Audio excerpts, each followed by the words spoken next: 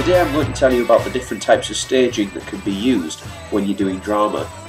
The audience doesn't necessarily always have to be in one place looking straight onto the stage all the time. There are a number of different concepts that you can use, and I'm going to go through a few of those things for you now. The first of those is a normal proscenium arch theatre. A proscenium arch has wings at the side, and the audience sits in seats facing straight onto the actors.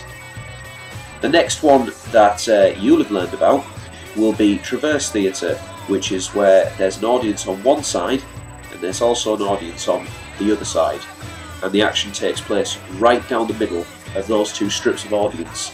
You see that quite a lot on catwalks, and you see it also in parades as well, such as the ones that you find at Disneyland, for instance.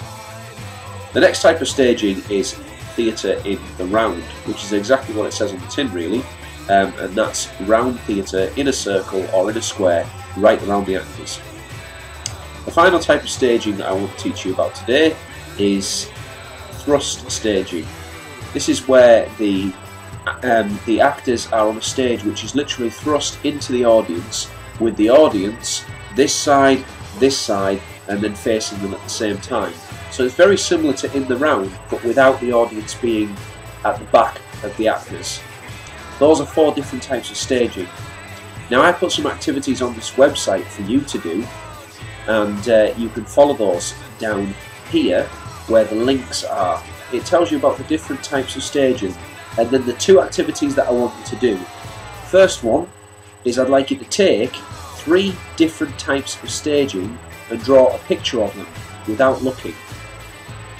The second activity I would like you to do is download the PDF file that I've made of a 9-box grid of a stage. You've been given the 9 symbols of where people stand on a standard proscenium arch stage. Upstage right, upstage left, centre stage, stage right, downstage left, then downstage. It's your task to put them in the correct boxes. Now remember, as a hint, as we talked about previously, everything that's on stage is backwards. Left and right is from the audience's point of view. So left becomes right and right becomes left. Up becomes down and down becomes up if you're standing on stage. If you get stuck with any of it, you can email me on the address that I put at the bottom of the website.